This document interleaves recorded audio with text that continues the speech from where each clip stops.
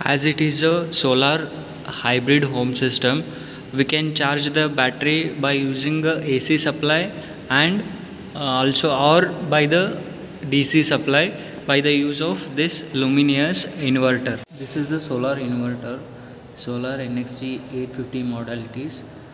So the front you can see there are many status. It has to show that like mains on, solar charging, mains charging, power saver, battery low, overload, and system on. So this is the main power supply where we can switch on the inverter. You can see how to connect the solar inverter to the battery, to the panel or the main supply. So can you see here, these are the 12 DC battery input. These are connected to the positive. It is connected to the positive of the battery, you can see here, and negative, it is connected to the negative of the inverter.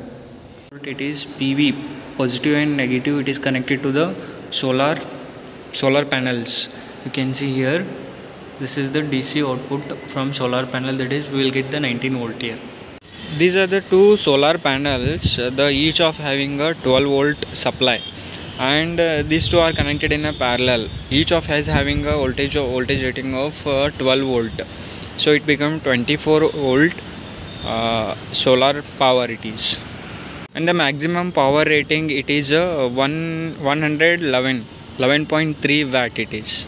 This is the mains AC input 230 volt, which is connected to the AC supply, can see here.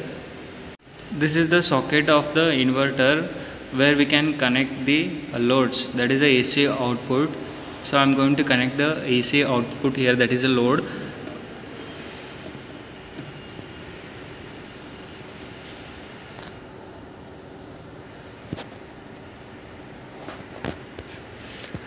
These are our loads like lamp, TV and the fan.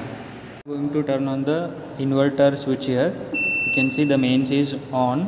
Now we can operate the loads. See, all the loads are on here. AC mains as well as the solar output, it is connected to the inverter.